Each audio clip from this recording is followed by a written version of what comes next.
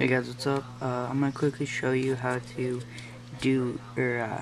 scan a barcode for free and get really good deals on things.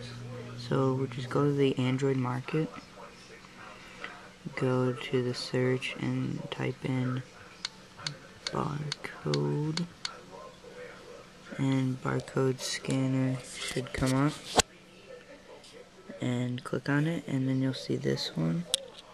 It's by the ZXing Team.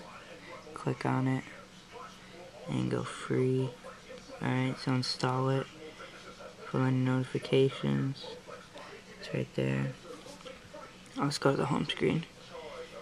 And it's Barcode Scanner, so it's installing now. Okay, it's done. So I'll go clear. And now add it to home. So you got Barcode Scanner. Open it up. And just click done. And here you go. I have my connect box just to show you that it works. So you're going to want to locate the barcode on whatever you're scanning. And the trick is to not get close like this. That was my mistake at the beginning, but you're going to want to come more up here.